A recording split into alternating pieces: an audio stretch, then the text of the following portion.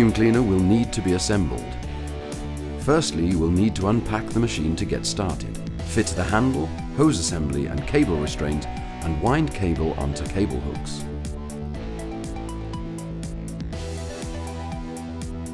The machine is now ready for use. Plug the machine into a safe power supply. Switch on with the green button located on the front of the machine. Press foot pedal to release handle and turn on brush motor. When using the machine, try to move your body rather than just using arm movements to reduce fatigue. Adjust setting for carpet type. The green or red light indicates the correct or incorrect setting. If the red light is illuminated, raise the height of the roller. When the red light on the front of the machine is illuminated, this indicates that the vacuum bag is full and needs replacing. For awkward places and high level, remove the extension tube from the machine and attach either the crevice tool or upholstery nozzle situated at the rear of the machine.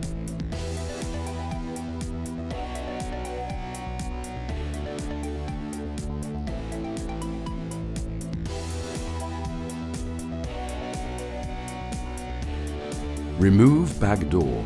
Remove full bag by releasing the red catch. Pull down and away. Seal the top of the bag with the sealing flap and dispose of. Insert the new bag onto the bag inlet and place card behind red catch.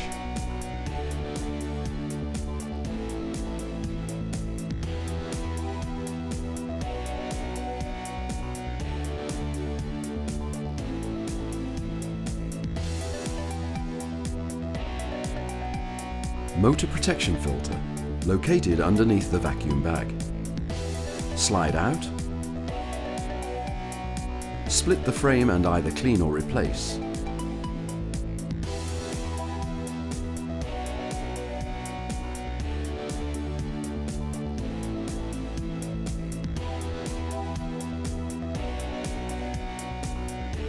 Slide back in. Exhaust microfilter, located under the motor protection filter. Remove by releasing the red catch and grey cover. Replace with new filter. Replace grey cover and snap back in place with red catch.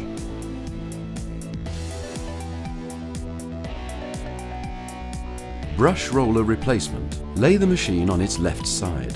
Slide the grey cover upwards and off the base. Grasp the bristles of the roller and slide out to the right. Remove brush support from roller. Refit the brush support. Slide in new roller, making sure you feed in the end with a white dot first and push onto the drive. Slide grey cover back on. If the machine loses suction and the bag full indicator is illuminated, but the bag is not full, you may have a blockage. Starting at the top, remove the hose assembly from the extension tube. Look through for any blockages. Turn the machine on and check the suction at the end of the hose. If there is no suction, the blockage is in the hose. This can usually be cleared by extending the hose while the machine is turned on, or locating the blockage by removing the vacuum bag.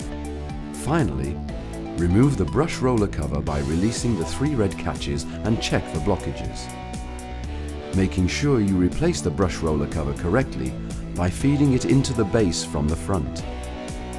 The machine is fitted with an overload circuit, which will shut off the brush motor and the red light will illuminate if there is a problem. This could be debris hindering the brush motor or the height setting. When the fault is corrected, turn the switch off, wait for a moment, then turn back on. The machine can also be used for carpet cleaning using a dry carpet cleaning compound. Remove the brush roller cover as shown. Replace the red channel cover with the converter. Replace the brush roller cover.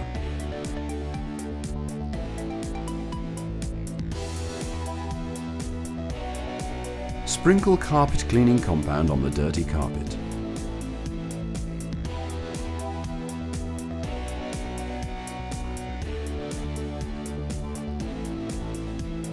Agitate by running over the compound with the vacuum. Leave to dry for approximately 30 minutes.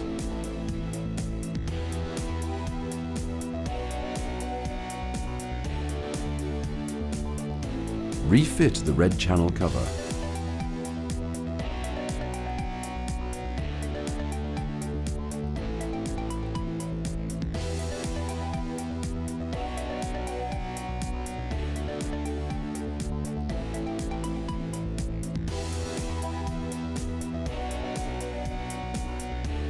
Vacuum residue from the carpet.